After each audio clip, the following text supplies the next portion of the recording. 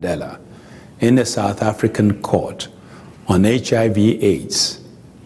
If you win, you lose. If you lose, you lose.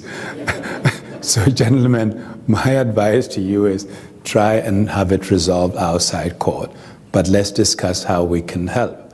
In the end, they did. I mean, the case was resolved outside the courts, but medication like nevirapine, which prevented mother-to-child transmission, the cruelest of all transmission, they ended up giving that medication away in some of the countries in Southern Africa, which was a very noble cause. And quite a lot of them have been very active since then. You have Gates Foundation working with one of the pharmaceutical companies to come up with a vaccine for malaria. And if they do come up with that, I think it's going to help a lot of people save their lives. It kills about 1 million people a year, most of them Africans. The other examples I can give you is, for example, TNT, a Dutch company, logistical company, that has helped World Food Program, has worked with World Food Program about food distribution. It moves more food around the world than any other group. When crisis hit, whether it's Haiti, whether it's Indonesia, whether it's the tsunami, World Food Program, the UN agency is one of the first there. And to move these quantities around the world is a major logistical problem. But the company gives them free advice worth millions of dollars to be able to help the poor. We have other situations where companies have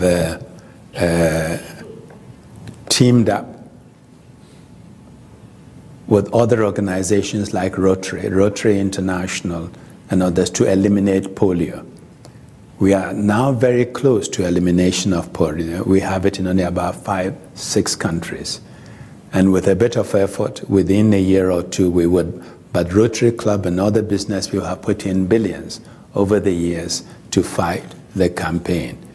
We are also seeing situations where, to help poor farmers, scientists and corporations are coming up with better seeds for farmers.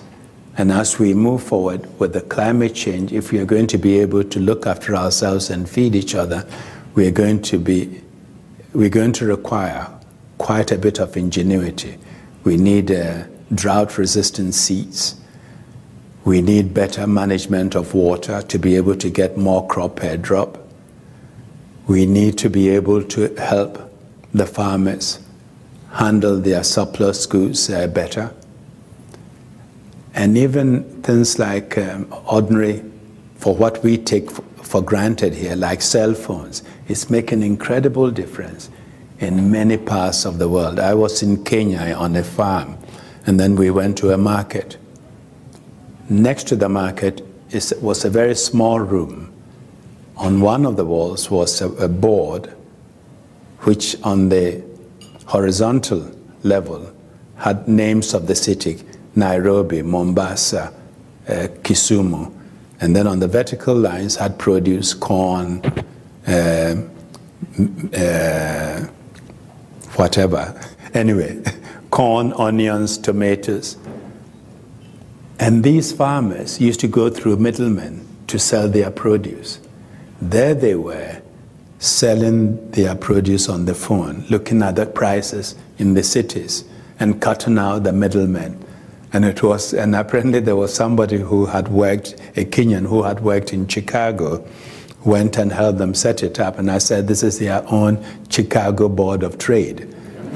And to see these farmers being that practical. And so there are many ways companies can help with sustainable development. In fact, they can even help grow small and medium-sized companies by giving them subcontracts, by helping them improve their produce and be able to create jobs for their people. And so, again, you refer to partnership. And partnership is the name of the game. You have to work in partnership, private-public partnerships, civil society and businesses, foundations and businesses, and sometimes all three coming together. I referred to the Global Fund earlier.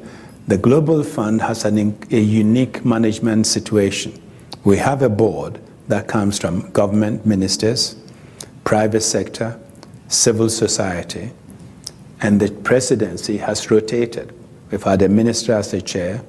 We've had a former chairman of McKinsey & Co. as a chair, Rajat Gupta, a friend of mine, and we've had a civil society, and it works.